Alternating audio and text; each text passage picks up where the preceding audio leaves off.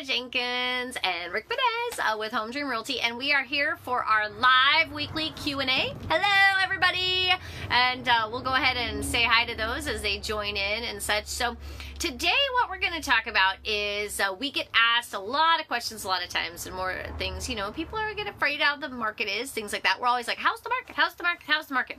Well, now recently we've been asked, is the market changing? So, you know, I will definitely add my 2 cents, but I've talked a little bit, so let's have Rick talk. Definitely, well, first off, the market is changing all the time. It's just the nature of our economy. Everything changes, but there's never, whenever anybody asks me that question, I always say the market is great. It is. And it really is great, but it is changing, and there are dynamics that are impacting our market here in Fredericksburg locally, but also nationally. So there's big picture things that are happening, but there's also smaller things that are happening. Gotcha.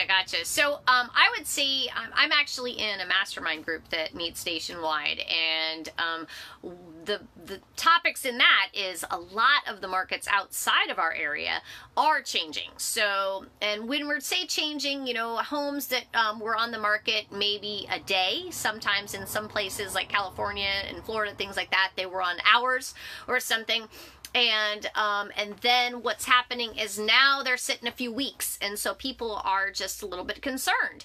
So that's when they start, you know, we've had different classes at this meeting that we had in August, and they're predicting like a full market change within 18 to 24 months. So, you know, real estate is cyclical. So we have, you know, 7 years of up and 7 years down is what they predict, you know, and so realistically, if that's the case, then we probably are due for a change.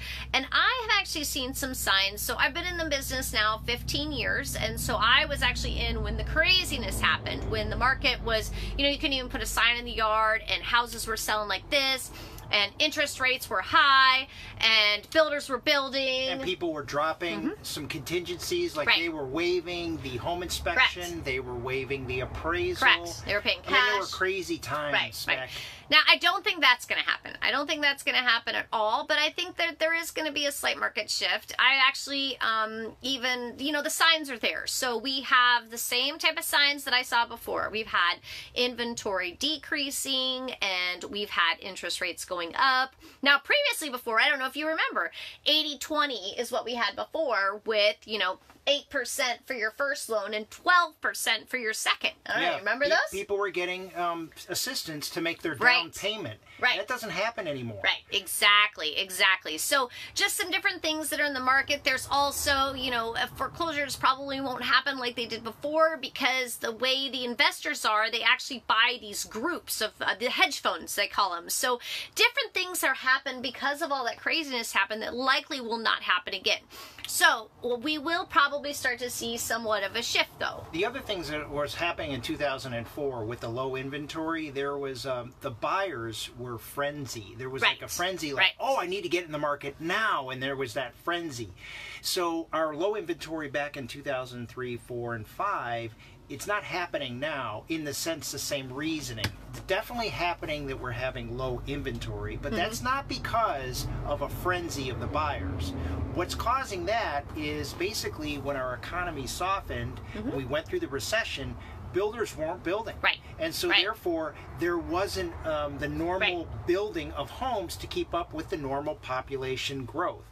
And that's what's really what we're trying to do now is catch up to that lack of building growth that happened in, you know, from 2007 to 2013. Now they're going crazy. Now they're going crazy, and this is kind of what happened before too. The builders get crazy, but again, it's not the same as before. I mean, last time we had like speculation. You know, people would buy a home, right? And it takes 6 months to build a home, and so they would buy the house, and then 6 months later they would sell it for like thousands more. And so that also happened too. People got caught in that speculation of different things like that. You know, the investors would buy the home, and then suddenly the market started to shift and they couldn't sell it for more than what they bought it for. Now they're stuck with this house. And then people lost a lot of money that way too. But that is not happening right now. Exactly. Definitely not happening right now. So we both subscribe to the National Association of Realtors. We get data points nationally. Right. We can see things in Fredericksburg, what's going on. And really what's happening, I see, is at least locally in Fredericksburg, the builders are building. And so we're definitely having that inventory help us. And that is, but we still have a low inventory position. So Gotcha. And there's not a frenzy going on right now. No frenzy. No frenzy. So, but interest rates are slowly creeping up. I mean, I don't know if you remember back in the Jimmy Carter days, I mean, interest rates were 14, 15, 16. We're not there. No, not anywhere near No. there.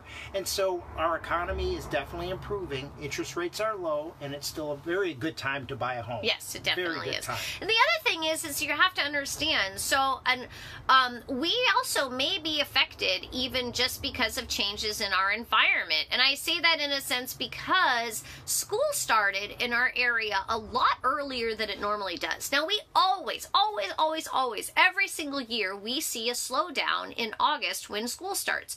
But because school started actually a couple weeks early in a lot of places, we started to see a slowdown more towards the beginning of the August rather than towards the end of August. Just shifted 2 weeks. Yeah, but that could have been too. And where I saw this shift was, like, for instance, I'll say this would have been probably like about the end of July, right?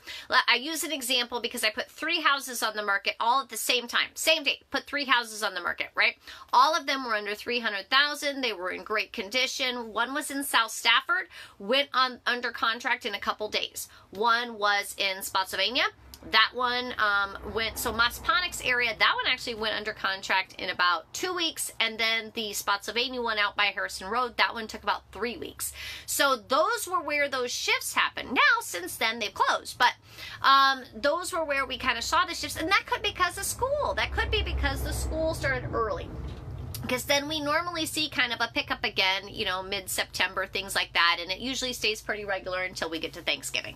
So, you know, and then it'll start all over again in January. Woo! We don't get much of a break, you know, just not much of a break. Yeah. It goes in ebbs and flows. Right. It's perfect. It's just like the tides. But I would say, you know, from a standpoint, because I always get this, Rick, is this a good time to buy? Am I making the right decision? Anytime is when you're ready. It's when you're ready. When you're ready. Really, it's when you're ready, and there's always a good time to buy. The other thing that people don't realize is, like, you were making the comment about, like, Massaponax and how that area is going to be growing. Yep. It's growing tremendously.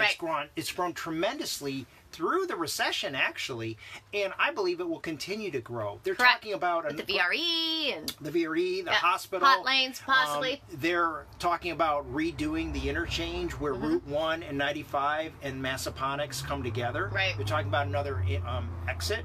They're already improving the exit at 118 where the racetrack is at Thornburg, and so I believe there's another exit planned for that area. In between there, it's just too big of a gap. To take pressure off that intersection, that exchange. Well, you know, another good place that this is all happening, that we have a lot of growth, is exit 140 around the Embry Mill area and all the changes they're doing around the Stafford Hospital and the interstate there and everything else. Now, it might take a bit, but that's going to be another very big hot spot. That will ignite new growth, new opportunities, and new commercial developments. Brook as well VRE as is there, you know. So very close. So it's a very good. It really puts us in the right light, you know. And it's going to be a little pain, short-term pain in terms of the hot lanes that they're doing now, down to exit 130. But long-term, the growth is healthy and it's good for our economy, and we are benefiting from it. Exactly. So, do we feel the market's changing all the time? Likely changing. Could be cyclical. Could be just because of our environment. But you know what? It might be. But if it does, it's not going to be horrible. No. Not going to be horrible. It just might be a slight correction where things kind of even out, you know, where it's kind of fair to both buyers and sellers. Might get some closing costs for buyers. Sellers might still get their list prices. Houses might stay on the market just a little bit longer, but, you know. It's always a good time to buy. Right. Always a good time to buy. Always a good time to sell. It's whenever you're ready. That's really what it comes down to. It all works out. So if you have any other questions for us, we'll have another hot question next week. Send us your questions. Give us your comments. And, of course, you can follow us on YouTube. And we're always available to help you with either sales, rentals, property management, and investing. Thanks so much. You guys have an awesome, awesome day. Ciao, ciao.